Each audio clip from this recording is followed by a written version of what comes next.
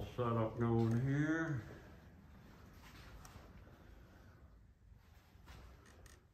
Threaded rod. Homemade faceplate.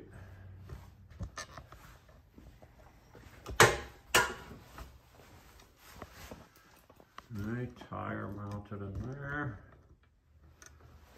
Right.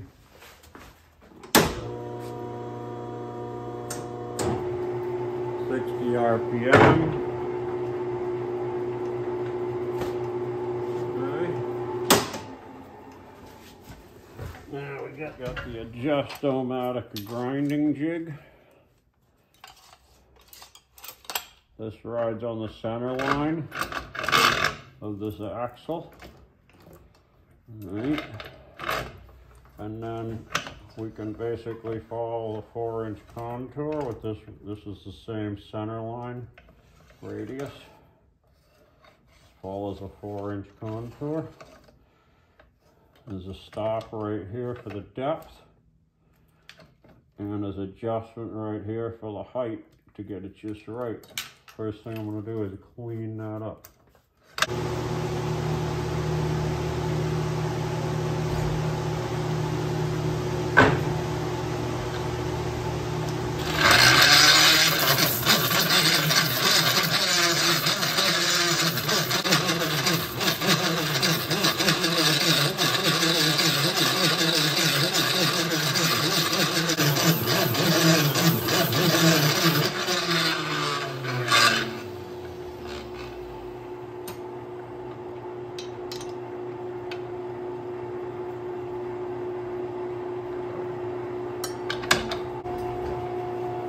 Getting nice. Do one more pass right here, blend it.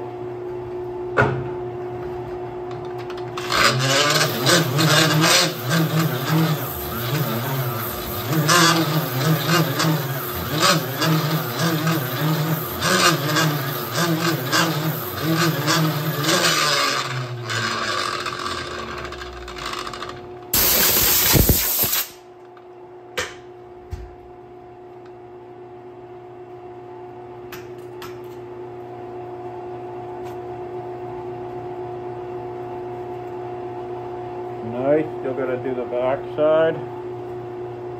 That's looking pretty good. Pretty concentric.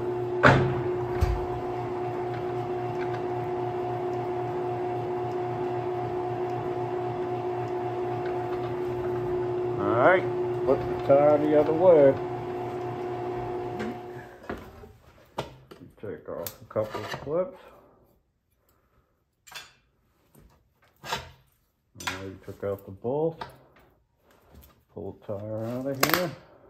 Okay. Turn it around exactly 180. Put it back in here. Okay. I'm going to put these back on. I marked them with numbers so they go in the same place. These different set of holes are for the different diameter tires. Those are for the smaller tire. Bolt this back on.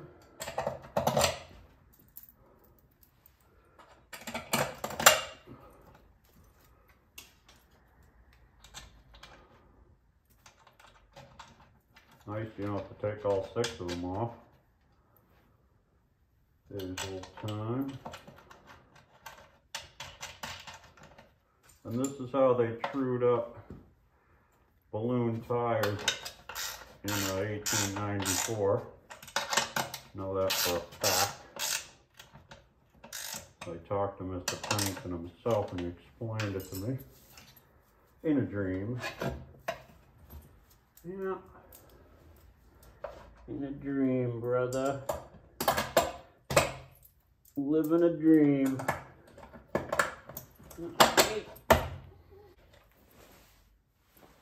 Get a little dusty doing this.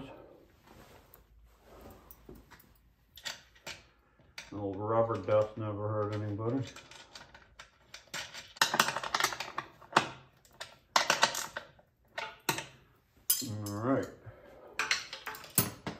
Alright, so now we shim the perimeter Alright, start right here. I've got about that much of a shim last time. Go to the opposite side. Kind of balance it. Rattle it around a little. Opposite side.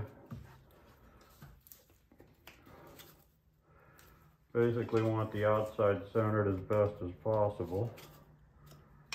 That way the inside will fit a rim as long as the rim's concentric. And you'll have a, tighten these up a little. Don't want it to deform the tire. Okay. All right. Put the grinder back on. I'm gonna grind this surface right here.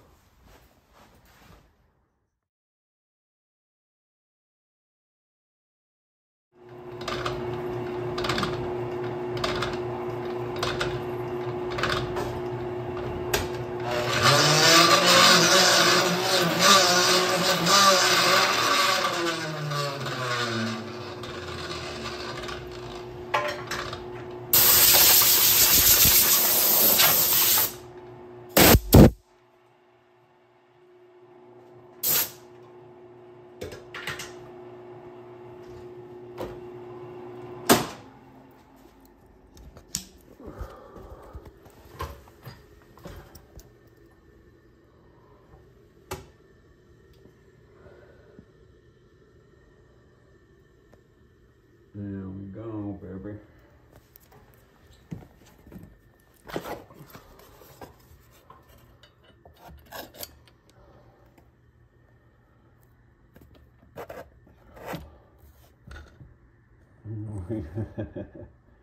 That's what I'm talking about.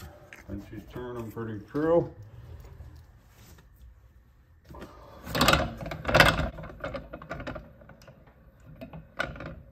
Nice. Ta-da! That's what I'm talking about.